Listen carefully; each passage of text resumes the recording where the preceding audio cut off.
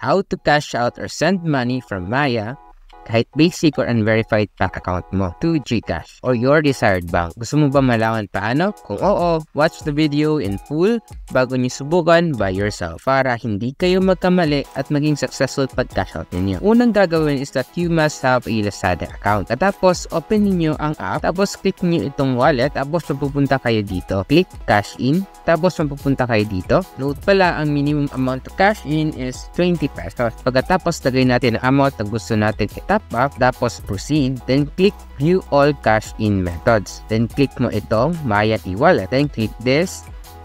Katapos confirm, lagay mo yung details na hinihingi nila tulad ng ginawa ko. Then ilagay natin yung OTP tulad ng ginawa ko. Then click verify. Mapupunta ka dito. Then click allow. Tapos cash in. Tapos makikita mo ito. Notifying successful pag top up mo. Then click back to home. Tapos balik tayo dito. Click natin itong nasa kahon.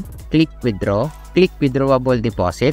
Let's start. Dito banda. Type the amount you want to withdraw. Tapos click add bank account. Then click mo ito.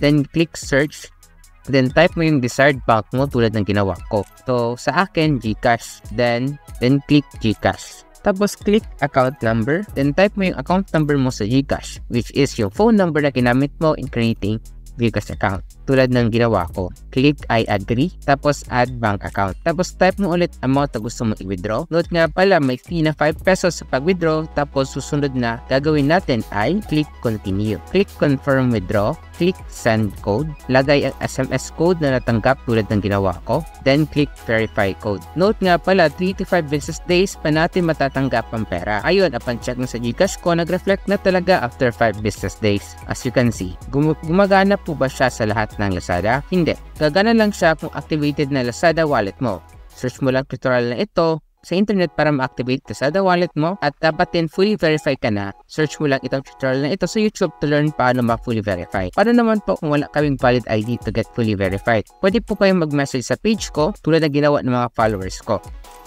Ito po ang iilan sa kanilang feedback kung saan makikita ninyo sa aking FB page. Squeezy. Note po, if you still don't trust me fully, even with those testimonies, I can't help na po. Chat me lang if you decided to trust Squeezy. Tanong, agad-agad po ba namin matatanggap pera po namin kung magpapatulong po kami sa inyo? Sagot, opo, agad-agad. Matatanggap ninyo ang pera, yun nga lang may fee po kami kasi you will not wait 5 business days na. Matatanggap ninyo agad ang pera ninyo. Ito po yung mga fees namin. Ang regular fee po ay ang mga manonood na hindi pa po nakapag-subscribe sa akin. Habang subscriber fee naman, ang discounted fee for my followers and subscribers. Para ma-avail po ang discount, make sure to subscribe, like, and follow sa page ko. Nagustuhan mo ba ang video na ito and gusto mo din malaman kung paano mag-cash out sa Gcash kahit unverified ka pa?